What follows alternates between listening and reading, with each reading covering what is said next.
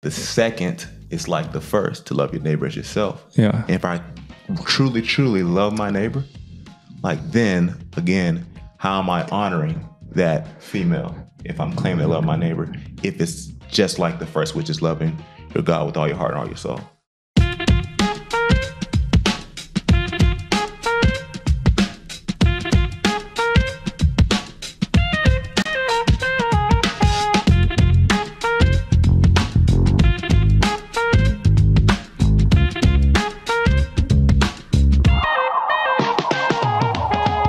What's up, fam? So today, fun facts, we actually have a podcast swap.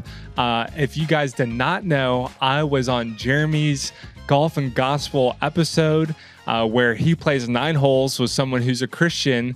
You play, a competition, and he also does an interview along the way, which was super, super fun. We talked about cohabitation. We talked about crossing boundaries. We talked about what it looks like to have accountability in your life, how I got to the place I am in my life. So we had an awesome time. And did he beat me? I know that's your question. Did he beat me? Well, you're going to have to go over there and check it out. And so, yes, we had a great time. Fun fact, I drove to Phoenix at 5 o'clock on a Friday night. This was before we had our baby. And I was like, hey, I'm not going to have many more opportunities to do this, to just hop in my car, drive 5 hours somewhere, play around the golf, and then drive back. So yeah, I got that out of the way. This is my gift to you as single guys. Hey, if there's a guy trip, if there's a hike, if there's anything that you've been postponing, get in your car and do it, knock it out. Please have that fun, because once you get married, once you have a kid, yeah, those days are gone. Okay, so enjoy them while you can. I know you guys are already doing that, but here's your little nudge and push. Before we jump in, all I have today is in my DMs, and here is the question. Hey, JJ, thank you so much. I love the podcast. I know you talk a lot about asking girls out and how to shoot your shot. There's a girl in my friend group at church who I've had a crush on for a while, and I just don't know if it's a good time to ask her out or not. Please help. Okay, I love the ask. Listen, man, this is like the story of every single man and woman who's been in church, and there's been other like people of the opposite sex. Like you develop attraction over time, especially as you see character, you see who they are. There's girls who maybe you were not attracted to at first that you now find yourself attracted to, and you have an awesome friend group. I've been there. I think we've all been there. I would just say, number one, our hope and vision is that you can date well, and you can date so healthily in a church that if you did ask her out and you guys did maybe go 3 or 4 dates, what if you dated in such a way that after you saw her 3 or 4 dates later and it didn't work out, did you date her in such a way that when you see her next Sunday or you see her at group, it's not awkward? Did you leave her better than you found her? Did you respect physical boundaries, emotional boundaries, spiritual boundaries? Did you date well? And if you see her and there's a ton of emotional baggage and trauma and it's traumatic, to the degree that you can control, I would say it's a really good indicator of how you're dating and how you're treating her, obviously to within your control. So yeah, I would say ask her out, because the worst case scenario is that you could just continue to have a church crush, a friendationship with her for weeks and weeks and months. And, that crush is just developed and blossomed into something so big that you can't go to church, you can't go to community group without being distracted by her. And when those distractions are bigger than our relationship with God, and I've been there, I've been to a church service where for the hour and a half I was there, an hour and 15 minutes, I was just consumed in thinking and checking her out and watching her worship and thinking about what I should say to her after church and blah, blah, blah. And the biggest loser in that situation was me and my relationship with God, which was the most important thing in my life. So if that's happened to you, I would just say you've definitely come up to a point where that is the worst scenario. Best case scenario, right, is just that you ask her out and you get a yes or a no. And that's the best case scenario. You ask her out, find out, and see if it's a yes or a no. And then you move on with your life. That is the best case scenario versus the alternative of just distracted by a church crush who doesn't really know that you like her or not. Okay, so I love you, bro. I know that ask out is hard, but have courage. You can do it. Shoot your shot. Your identity, your worth, your value doesn't rest on the fact that she says yes or no. You got this, bro. So let's get it. I hope you guys enjoyed the episode, and I'll see you guys next week. Let's go.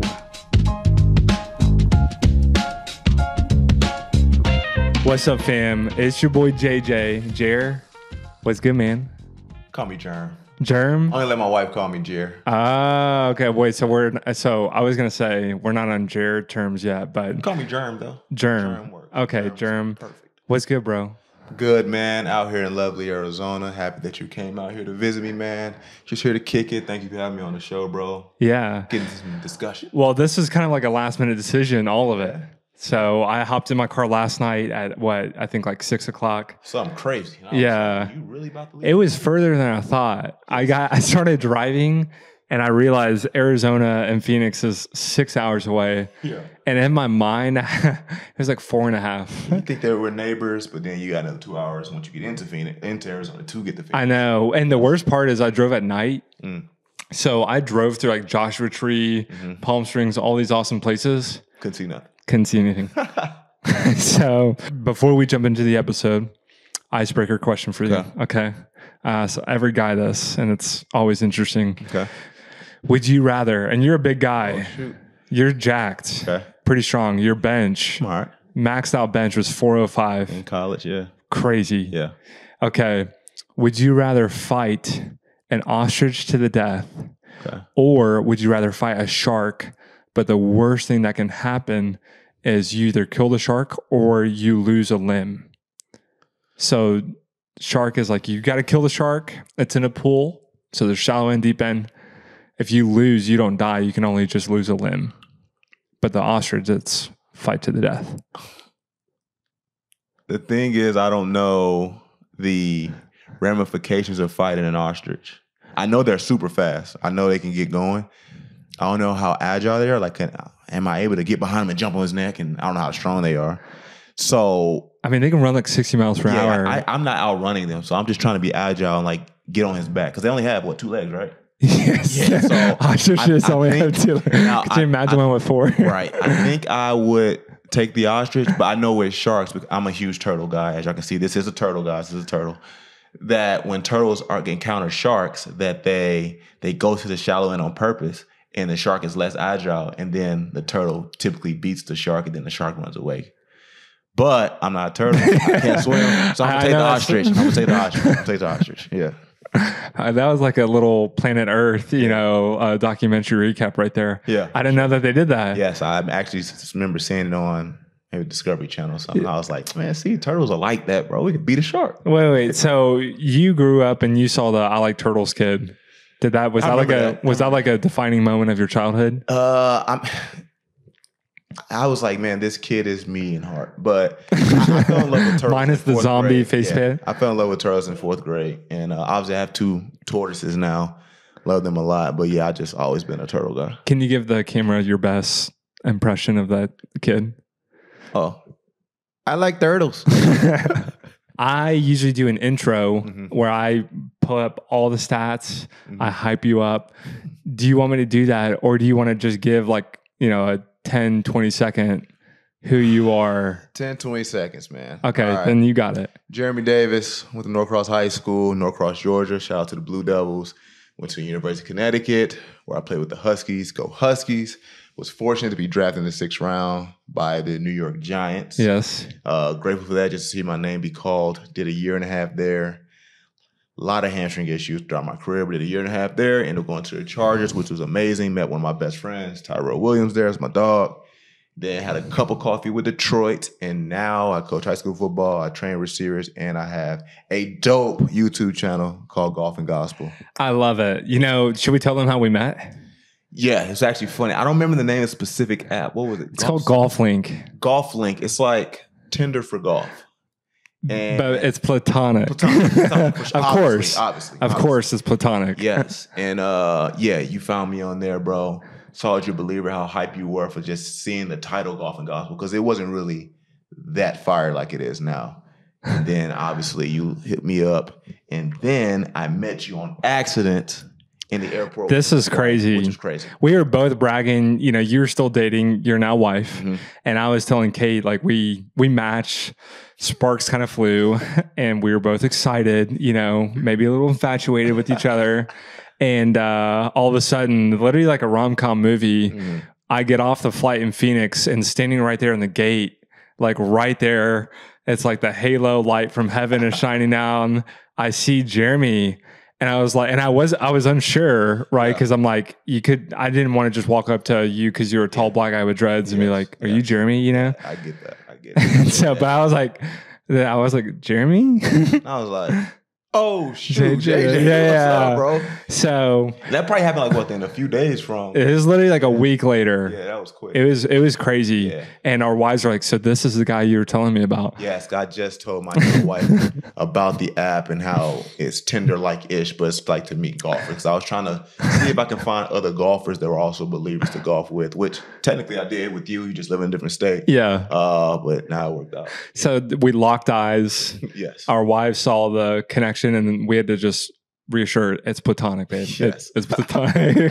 So that was so cool. And then we're going to be moving to Tennessee. So I was like, you know, I'm about to have a baby here. Yes. Let me just hop in this car real quick. Yes. It's 6 hours, a long 6 hours, but let's get it in. Yes. So I'm playing Jeremy this afternoon and his channel, Golf and Gospel, which if you could just maybe tell it, I know it's sick, and it's pretty self-explanatory. I read the title and I was like, okay, I assume this is what it is, and it is. But you play 9 holes competitively. Yes. Try to. Yes. Against caddies, golfers, pro athletes. Yep.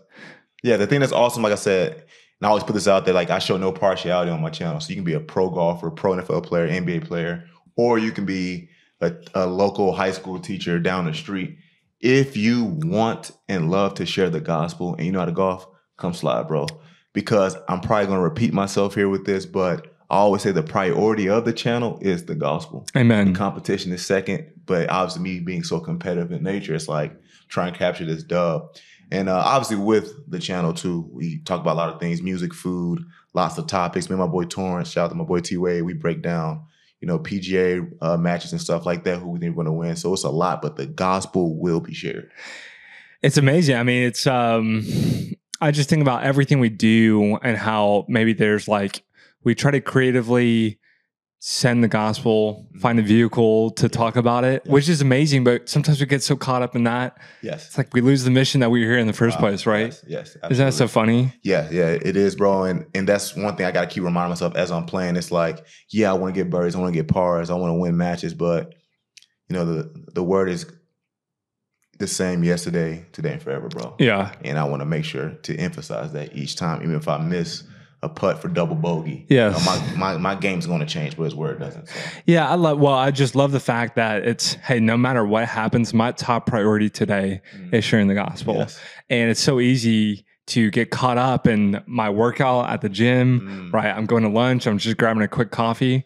I'm like, to have my heart actually be fixated and everything I do revolve around the idea of sharing the gospel is super cool. Yeah. Because I don't know, I feel like, you know, we were just talking about that, you know, cashier at the donut shop. Yes. I know you cheated today and I'm outing you. Yes, I did. But you were walking away, from her like, I wonder if she's a Christian. Yeah. You know, and just like every single interaction, why is this not the top of my heart? Yeah. Right. Yeah. I think for me, not necessarily because I know in scripture it says always being ready to prepare a defense for why you believe, because it wasn't a defense moment, but like, how can I organically ask this question in regards to the faith? And that takes intentionality, because I think some people are like, I want it to be so organic. Yes. I'm going to wait. Right. Might never see her again. Right. Yeah. That donut place was all right. I might go back. Yes. Yeah. But there's got to be like, it's not ever going to be that perfect organic moment where they ask you like something quasi-spiritual, and you're like, this is a perfect opening for me to talk about Jesus. Yeah. Now, I think there's the relational evangelical nature where you become friends with someone over time. Yes. But there is also those other end of the spectrum. I'm probably not going to see this guy again. Yeah. I'm thinking about the chic gas station clerk last night who had Christian music playing in his gas station. And I asked him about it, and he's like, no, I'm a chic, but they're all the same anyway to me. I'm like, why do you say that? You know, and like that kind of opening to be like, well, hey, I'll be honest. I used to think that, but then I met Jesus. Yeah. And I think you should look into that. Yeah. But I don't know. Is that just like seed evangelism, right? Just like scattering seed? Is that how you view it? Yeah. I mean, obviously you want to plant the seed, but sometimes it's very difficult because obviously we have a heart that really, really, really wants to see people come to Christ. But I always say it's tough because the same way as we should be, are so devout and devoted to our faith, like though they are too.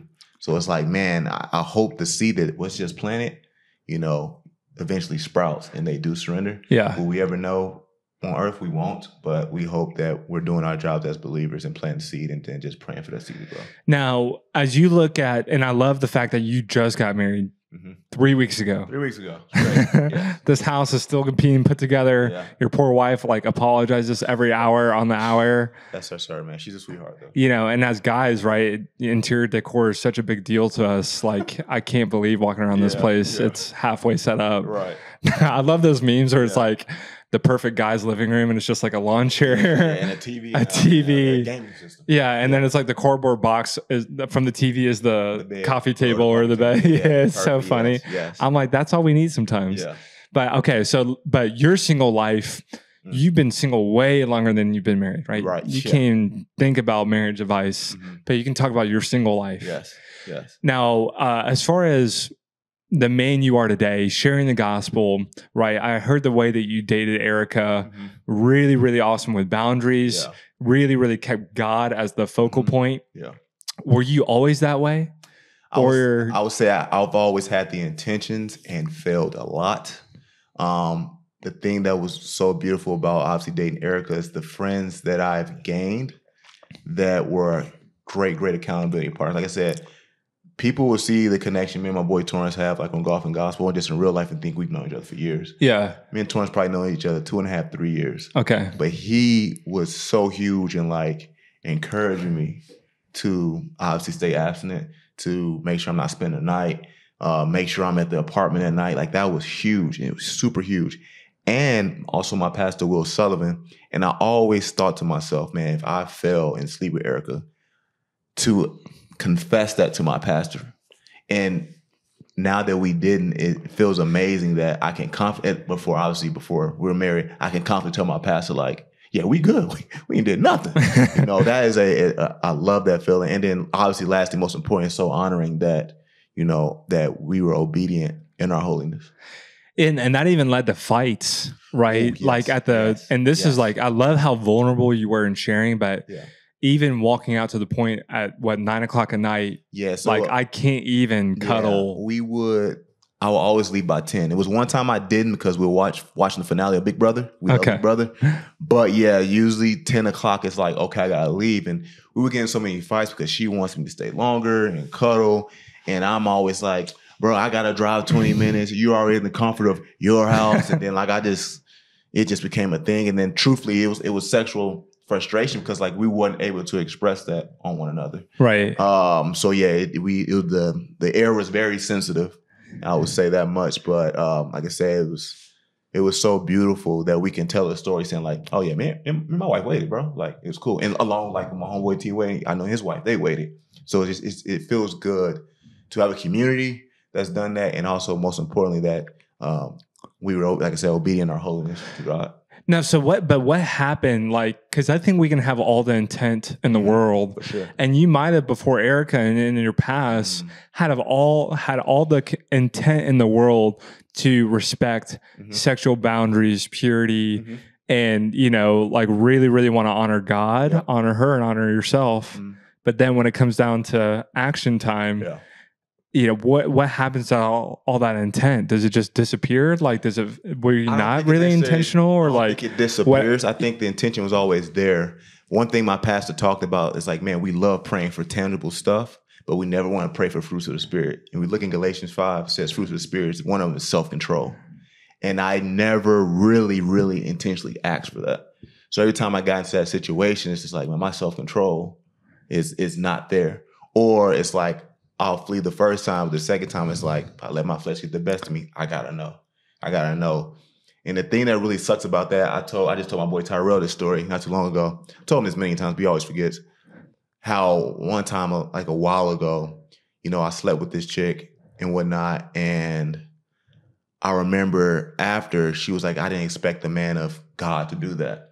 And that crushed me. That was convicting. Because now all I'm thinking is like, I ruined the witness for her. And let's say a guy who is surrendered to the Lord pursues her, she's going to be like, what does that mean to me? A guy like him who supposedly boasts in the Lord did this to me. So why should I believe you? And that is me lacking being salt and light. So ever since that moment, man, it's been very, very convicting because I had no self-control. And the curiosity of the flesh is what really got me.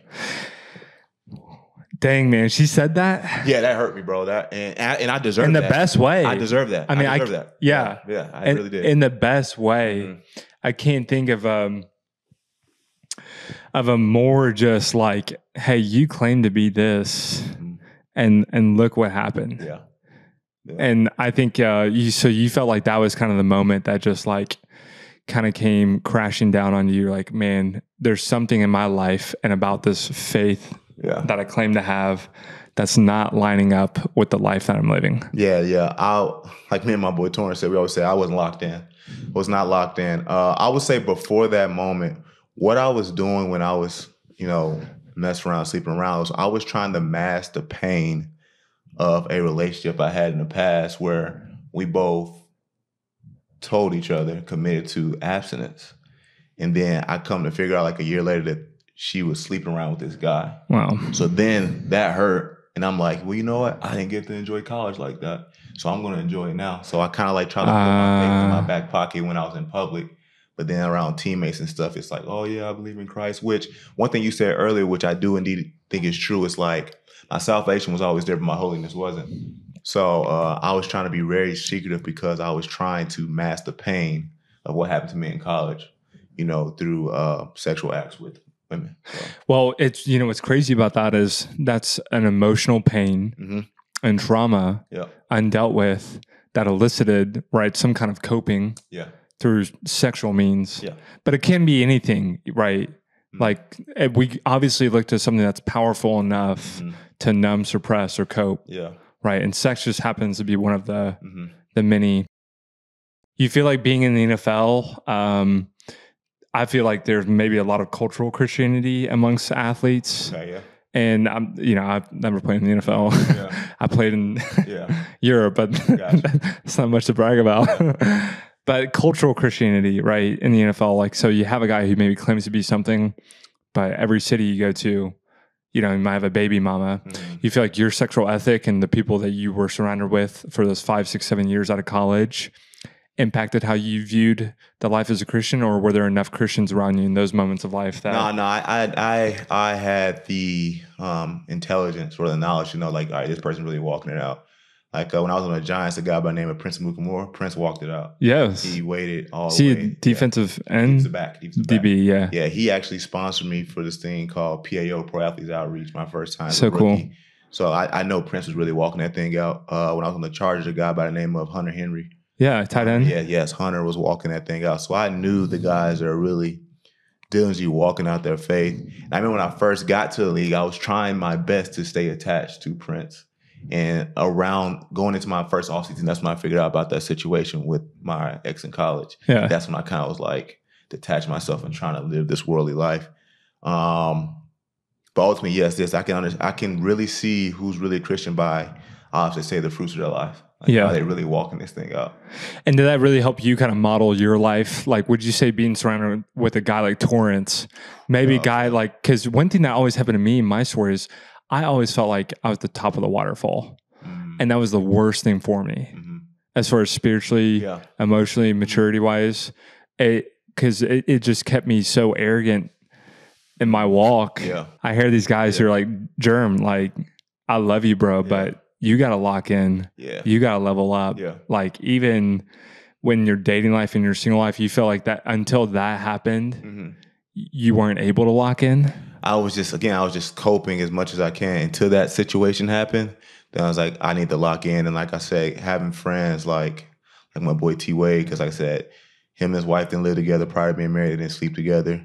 I was like, man, this is influential. And I believe it's when Paul says, be imitators of me because I am of Christ. Like, I've seen my boy, walk that out. So that's why, for this part of my life, I was always leaning on him, like, pray for us, bro. Like, it's a lot of frustration, boom, boom. I remember me and my now wife went to Sedona. Him and my pastor, probably within an hour apart from each other, was like, honor Erica, bro, don't sleep with her. And there was no plans of doing that, but the fact they care so much about my purity, bro, just showed me like, this is love. And when you say sleep with her, you're even meaning like spending the night in the same bed. Yes. Not even like the casual term for sex of sleeping with her. Anything, bro, because like I'm not strong enough to lay in the same bed as her. I'm really, really not.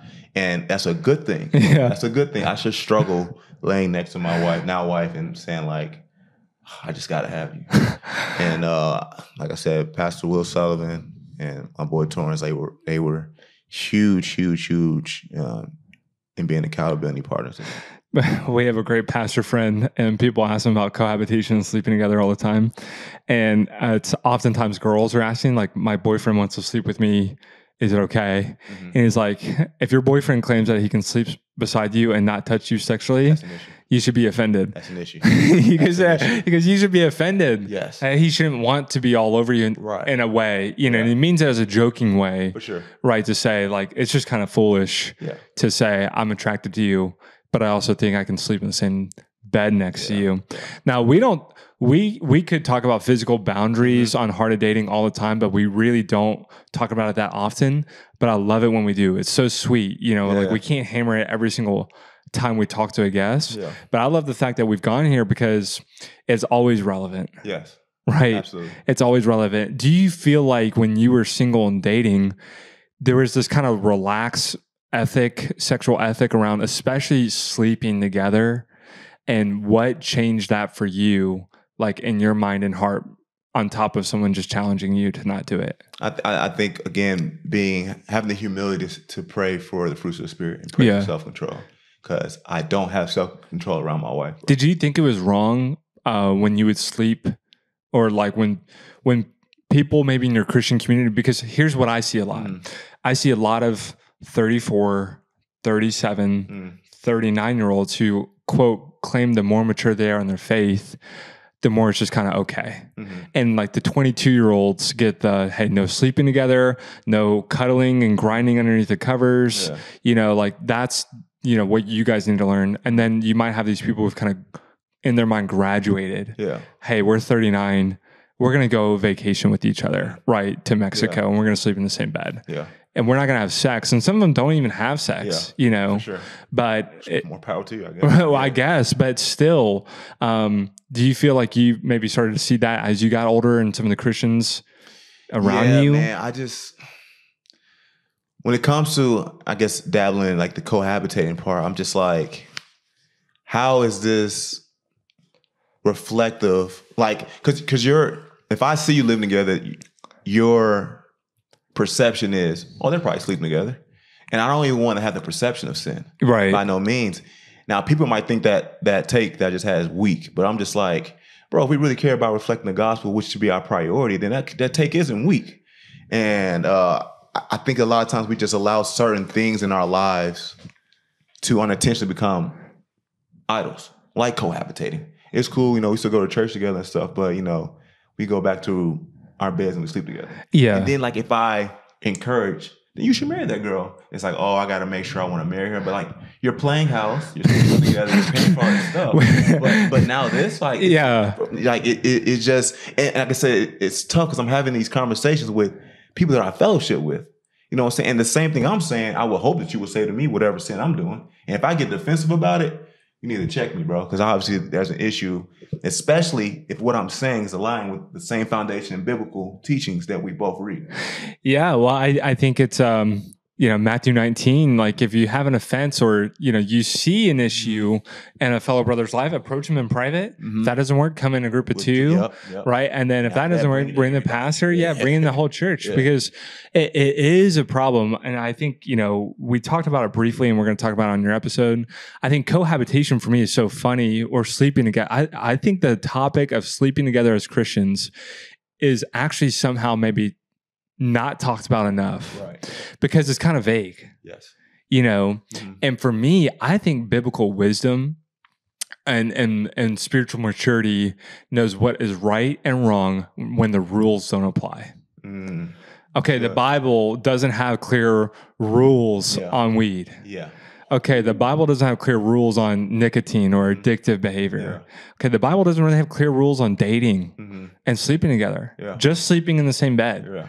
That's where wisdom and spiritual maturity comes into play in our everyday life. I forgot who told me this term. Maybe it was my pastor. I always try to give him credit because he just be dropping wisdom on me, but it was this term I heard called sin ushers. That's not necessarily say they're written in scripture, but it leads you into sin. Sin ushers. Sin ushers. Like, you know, how usher leads you. Yeah. So it's like, okay, we're just going to lay together, but that's a sin usher because now I'm just laying together. Now we grind on each other. Now, now my hand's going down there and all this type of stuff. So it's just leading you. That's a great way to put it. Yeah, dog, I thought that was a bar. I think it was my pastor, but whoever told me that, I'm going to say it's him. Sin ushers is like, well, you know, one thing I say is invited temptation and uninvited temptation, meaning sometimes you are on Instagram, you're on a social media platform, you're at the beach or at your gym, and there's just something there that you really don't want to see, especially sexually with another female and her body and stuff. There's just some instances in life where we, just by living in the world, not of the world, but in the world, there's uninvited temptation. Invited temptation is different. I still follow the booty account. Yes. Or I still go on Twitter and Reddit, and I know what lurks on the For You pages. And I'm not really seeking it out, but I'm inviting temptation. You know, Genesis talks about the idea in Genesis 3 that, or actually, I think it's 5, with Cain and Abel. And God says, sin is crouching at your door, crouching, waiting for you to what? I get goosebumps thinking about it, just opening that door, just cracking it a little bit. That's how sin is just waiting at every moment for us to just leave a little crack. Absolutely. I think that's huge too, man. And I mean, obviously, like I said, I've rambled about the self-control piece, but like we have to be aware that, you know, sin's lurking to get us, man. And I think it talks about in James 14, it says, humble yourself before the Lord, he'll exalt you. Like, to have the humility, be like, Lord, help me in this situation. Because exaltation comes from that. But I think a lot of times we don't want to ask for humility, which, again, goes back to what I said in asking about, Lord, help bring me the fruits of the Spirit. Yes. Because we want to be able to fall to our flesh. And then if something happens because we fall to our flesh, it's like, oh, God, come to me. I need you as my Savior. Did everything's good? All right, back to what I'm doing. I'll call you next time. And if sin's just consistently lurking, you're going to always be calling out to God. But I think that the true fruits, man, is truly surrendering to Christ, eternal salvation, bro. And again, I say that, I'm sure you are on the same tip as me, is because we really, really care about the destination of your soul. We really do. And I think fruits of the Spirit is just such a huge thing to ask for, especially because, like you said, sin is sitting there waiting. Right. Now, if you had a young man listen to this, maybe he's like 25-year-old germ, you know, and he's just like going back and forth, right, with like a challenge with addictive sin, or a challenge with physical boundaries, or a challenge in not confessing and finding an accountability partner. What advice would you give him listening? And like, what would have worked with you besides a girl, you know, stabbing you with like a truth dagger in the soul? I always say a thing like this, like, is God really number one in your life, or is it like, is something politically correct you say? Like, if you truly believe God's number one, which a lot of times we say this, it's like, we need to really walk out what that means. And secondly, I think it's in Matthew 22, he said, what is the most important commandment? To love your God with all your heart and all your soul. Then he goes on to say the second is like the first, to love your neighbor as yourself. And if I truly, truly love my neighbor, like, then again, how am I honoring that female if I'm claiming to love my neighbor, if it's just like the first, which is loving your God with all your heart and all your soul? That is one thing that really, really convicted me. And that was KB that pointed that out to me. When you look at it, it says the second is like the first. And if we truly believe in that and God's really first, then we would obviously honor him first, but also love our neighbor, which is just like the first. Yeah, I mean, even as you said that, I mean, it's like depending on what part that you hear that verse so many times, and I'm like, depending on what point is emphasized, your soul is always just kind of like, man, that's good. Yeah. You know, I'm like, I heard a pastor break down as yourself and just the significance of the ability to love yourself as God created you because he loves you, not because of anything you've done, and to be able to walk in that acceptance. Because how can you love your neighbor if you don't know what it's like to experience love yourself? How can you love your neighbor and learn what it's like to lay down your life for your neighbor if you've never experienced Jesus' laying down of his life and his love for you, right? So the loving of self is not the loving of self of the world, right? The glorification of self. But I let the second is as the first. It's almost it's as important.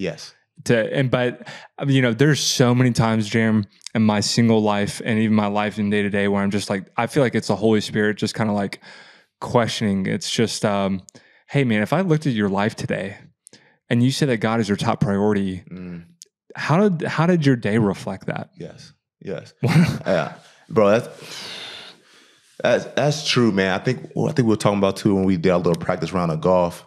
It's like one of the scariest things to say is like, you cast it out and healed in my name, but I never knew you. So like, man, how does that really look to walk that out? And let God literally lead you throughout the day. And how does it look also to, again, I'm saying the same term, have the humility to surrender to him throughout my day? How does that really look? And again, if we see in our life a tree bearing good fruits, then we can see that like, okay, he's really walking it out. But a good tree won't bear bad fruits. Right. Okay, so I'm going to switch gears a little bit because one thing that I love about you is you're actually super passionate, especially I can tell, and we actually haven't known each other that long, but I can tell you're really passionate and you really want to be excellent in the things that you try. You practice a new golf move, a golf drill every single day. Every single day. You work out 5 days a week. You consume, what's your sugar macro for the day? Just try to really have a low sugar intake. Him and my wife failed me today, making me eat this donut, so they were a stumbling block. But no, I try to have. Was it worth it? It was good. It was good. Nothing compares to Good Town Donuts in Costa Mesa, I will say that. But it was good though. Okay. It was a good donut. But I try to eat low sugar meals. Okay, so but I love how passionate you are, and let's be honest, golf is probably one of the most fun sports for you. For myself. I don't think, not every guy listening, this is not a golf channel. For sure. But they all have that one thing that they just love. Have you ever wrestled? So whatever it is for you listening, think about that one thing, that one hobby activity that just brings you so much pleasure. Have you ever wrestled with the question that is golf an idol for me? This is what I would say. I wouldn't say that I question if it was an idol for me, but I consistently remind myself that, like I said for my channel, that the gospel is the priority. Like, okay, I just double bogey, the gospel's priority. I just birdied, the gospel's priority, no matter what I do. And I love what it says in 1 Corinthians 1:31. It says, let the one who boasts in Christ. And I want to make sure that I'm consistently doing that, even in the game of golf. And I have to make sure, too, with intentions, that the same time and effort I put into going to the range, obviously doing stuff in my backyard on the putting green, or the Feed Golf 2 game, that I'm also doing in my word, being in constant conversation with Christ, reaching out to friends for prayer and for me to pray for them, and reaching out to my friends for praise reports too when something is answered, and being very, very intentional about my walk with Christ, with more than what I'm doing with the game of golf. And I love playing golf. It's super fun. I also love the Lord. Right. But I mean, here's the question, I go out and I spend 8 hours on the range playing. Maybe I play 36. I head up the clubhouse. I'm reminding myself after a birdie, a bogey, hey, it's all about the gospel. Is there ever even that point though, where you're like, even as I do the activity, I can find a way to glorify God, but if I'm doing this 7 days a week, is there even still a point where I'm using the gospel to justify an activity that I just really enjoy and love? That's good. And I just throw God into the mix, So again, I'm very, very intentional about that. It also says in 1 Corinthians 10:31, so whether you eat, whether drink, or whatever you do, do for the glory of God. Yeah. Even if that's a double bogey. That seems weird, right? Like how you get a double bogey for the glory of God. Now the beauty about it is because He loves us unconditionally. He doesn't care. It doesn't matter what we score, no matter what we score, and it gives me more joy to bring Him into that because He doesn't care. Now, granted, yes, I'm competitive. I prefer a double over a triple or bogey over a double and so on and so on. Quad. It's competitive in nature. Quad. But the fact that I consistently know and the word of Christ dwells in me richly and know that He loves me unconditionally, I mean, of course, I'm going to bring Him into that situation all the time. And I want to make sure, again, as I'm doing that, I'm walking that out. Well, as I think about that, I'm like, do you see that carry over into the rest of your life? Meaning, then you go to the gym, you go to Exos, you go to a football game, like, and that habit of, hey, did this glorify God? How can I glorify God? Is kind of like your bullseye all day long. Like that is your chief aim all day long. Yeah. You know what's great about what you said too? And again, I keep bringing up Torrance because he does golf and gospel with me. There are times where he's playing bad or I'm playing bad. And it's just like, hey, bro, what's the priority? To have someone reminding you of that. And I love it says in 1 Thessalonians 5:11, therefore encourage each other and build each other up just doing so. Because sometimes I might fail. You guys do a great job at that. Yes, that's my dog, man. And sometimes we fail at that, but it's like, how do we uplift each other when one of us is down or one of us just had this type of... Well, what's crazy is I think about that and it just reminds me, I'm like, there are times in my life where like we bring up God and it's almost like, why would you bring that up now? Like this is fun time. Yeah. We're playing golf. Why would you bring up the gospel and my identity in Christ? Well, the thing is... Which is awesome that you guys are going there. Yeah, because your identity in Christ is what's most important. There's no place in my life that is like spiritual time, fun time, they're not separate. They're all God is encompassing all that. If we truly believe that He's an omnipresent God, He's indwelling in all of that. And like I said, at times we let that slip out, but it's good to have a brother in Christ who's reminding you like He's still here. Yeah, it's like, I mean, I think at like 8:00 at night, I'm decompressing with my wife, we're watching a movie. And it's like, that time is not off limits to remind each other. Like if we slip up and had a curse word or snapped at each other, it's like, that's not a time where we just say, oh, we're tired, we're decompressing, like let's write it off. That's even a time. And there's time on the golf course. There's time at the coffee shop. Like there's just time. I think about the most mundane or I think about the most pleasure-filled fun moments of my life. And those are probably the two areas where I'm just like, not now. Like I'm not going to preach on my wife now. Wow. Yeah. I think with situations like that, it becomes not how you vocally present it, but it's how it's lived out at that moment. Because sometimes it's like, oh, she probably doesn't feel like hearing that, or I probably don't feel like hearing that. Yeah. But one thing my wife always says, and sometimes I'm confused, but one thing she always says is when situations happen, like, come comfort her and love her. I can't just be like, well, Scripture says like, boom, boom, boom. It's like, yes, the word is very powerful. It's very true. But like, how about I express compassion and hold her just like Christ would do me, right? Yeah. Ephesians 5. Yes, it's good. It's Amen. Good. Well, and the best way I heard that is, Paul is explaining, and this is for all the single men listening, because these moments are coming. Right. When Paul says to love your wives, first of all, as Christ loved the church, right? Which means die in every way. Willing to give up yourself. Right. Yes. It's easy. We all say like, we were talking about this, right? Because she moved into the house first and then you had to go live at her rinky dinky apartment. Yeah. And I'm like, what's funny, Jerry, is we all say that we'll take a bullet for a woman. And you guys will say that when you meet the woman of your dreams and you're ignited for her. Right. And you'll say, I'll take a bullet for you gladly. But when it comes to die to preferences, I can be such a baby. Yeah. And so concerned about myself. Yeah. And I'm like, I'll claim I'll take a bullet for you. But when real life happens in the most mundane, small, inconvenient things, I huff and puff. And I might as well want to take a bullet than have to sacrifice another little thing. Yeah. Yeah, man. That was a funny interaction we had. Because like I said, I was like, okay, I'll move into the house first. And then when we get married, you move in. And there's this whole thing about I want to feel like this and that. And then I was just like, all right, so did you move in first? And she ended up being here first. But that's the sacrifice piece. Like, okay, I'll be the one to have to leave and drive 20 minutes, go back to the apartment. do this and that.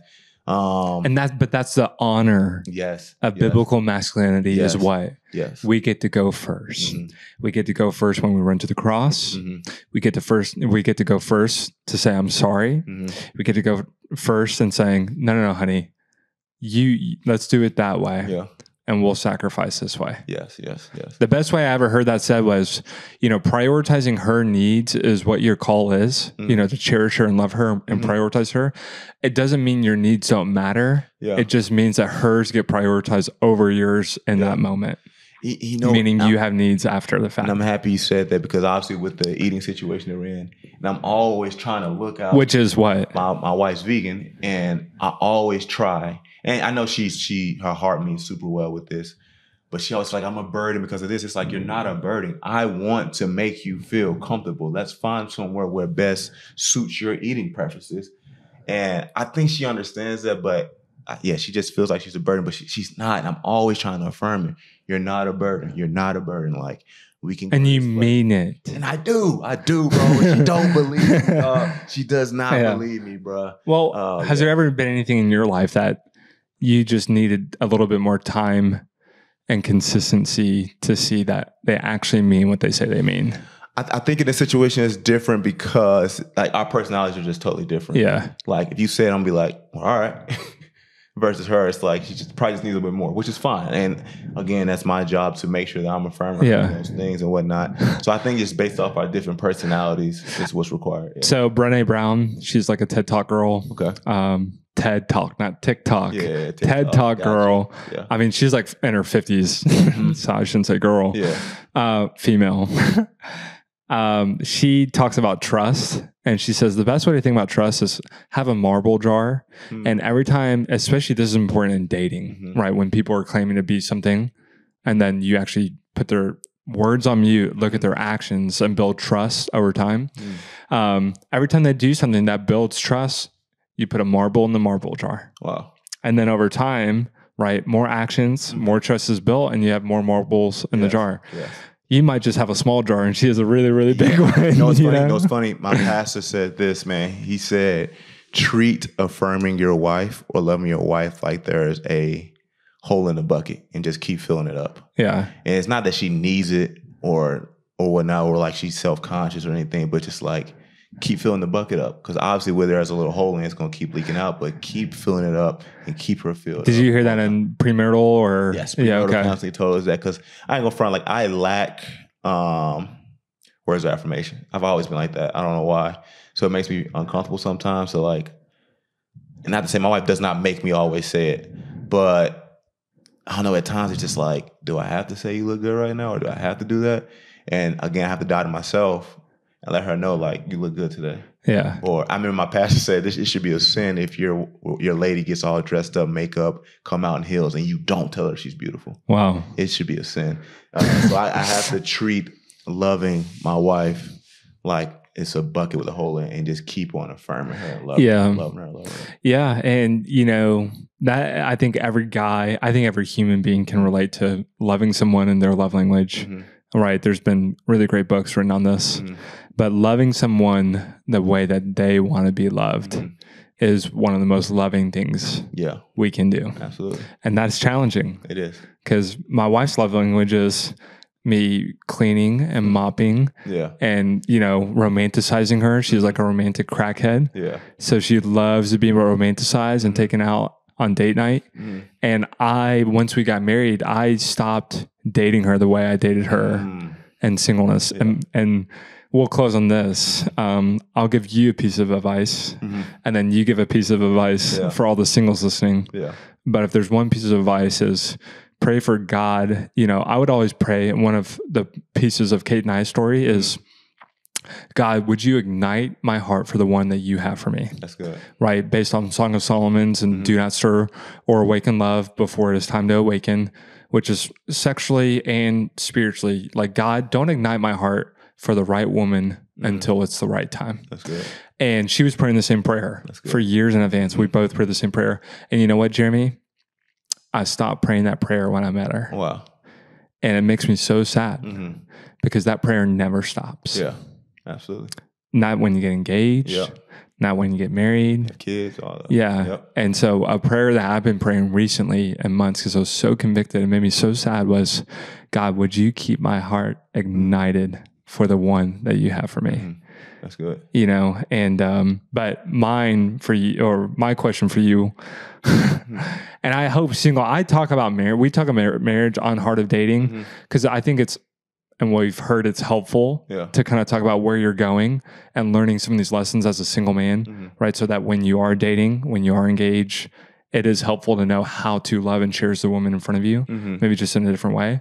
But what would your advice be to single men listening? And let's maybe cater it towards honoring and loving the girl before you get married. So this is the thing too, because I have some friends, bro. When me and Erica got married, they're like, "That's the goal. That's the goal." But the life that you're living is not reflecting that. That's the goal for you. Like if you just had a one night stand, or you're constantly still womanizing, that doesn't show that the goal is marriage for you. You're still in a childlike ways. So if that's truly, truly the goal for you, then start walking a life that shows that you want to be a godly husband. Yeah. Let's go, man. Yeah, absolutely, bro. That was off the top of your head, or did you write that down before? No, it's off the top, but I've seen and experienced my friends saying it, and I only say that because I do love them, and I do believe that's the goal for you. But your actions aren't reflecting your words by no means. Yep. And I want that for you. So I hope if my friends do watch this, that challenges them and that pierces them right in their heart, and they start to walk in a manner that's reflective worthy of the of their calling. Worthy of your calling, that's reflective of the Ephesians. gospel, and to be a future godly husband. Amen. All right. Thank you so much, Jeremy. Absolutely, man. This was so much fun. Yes. I love it, man. Yeah. All right. Thank you, bro. Yes, sir.